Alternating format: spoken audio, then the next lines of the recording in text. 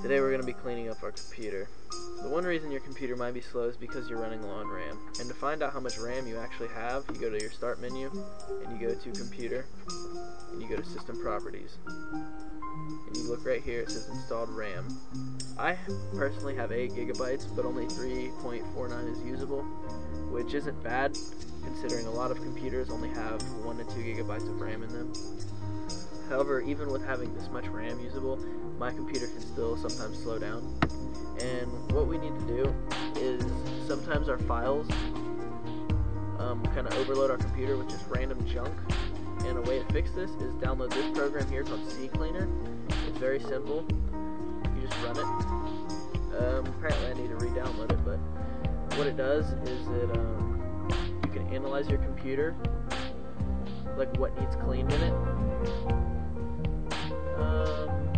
Okay, I'm not going to close that, but see, this is everything that needs cleaned. I'm just going to show you. Let's see, we'll run the cleaner.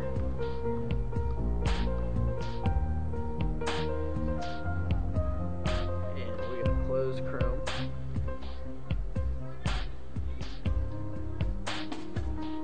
Ooh, that's going to be rough. Okay. I was supposed to have this unchecked,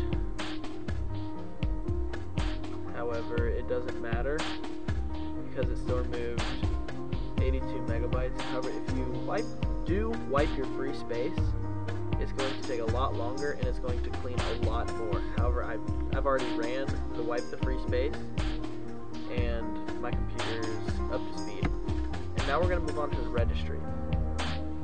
Just when you install things on your computer and you play with files and you save things, it can add registry issues. So let's scan for issues.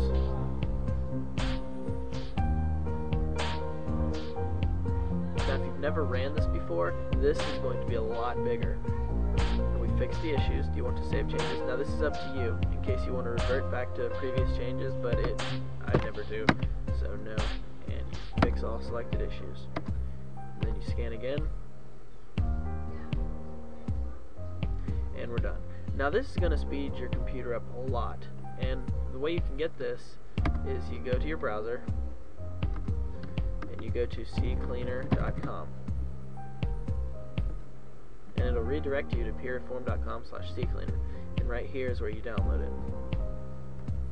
You scroll down and you go to the file hippo. And then it's going to show you right here on the right all the versions. You want to click this green bar for download the latest version, and then your download will start soon. See right there. And I needed the new version anyway. So now we're going to move on to the next part, the disk cleanup. When you start this will clean up all the disk, which I don't want that started because it might close my recording device. So that you can find this by going to your search bar, just type in disk cleanup, and there it is. And you can drag it anywhere or you can just click it. And now we're going to move on to the defragger. This is what's going to clean your computer up the most. Now what this is, when we use our computers, we save files, no matter if you're on the internet or if you download a file and save it, or even if you save a file from Paint, like you had a kid playing on your computer. What this does, it'll save the files in random locations, and it makes our computer work a lot harder to find these files. And what the defragger does, it puts the files closer together so the system doesn't have to work as hard to find these files, and it makes it work a lot less, and it will speed your computer's performance up.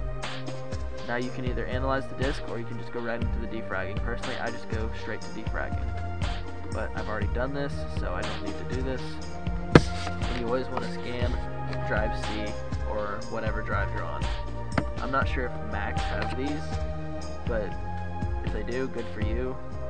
If not, so sad.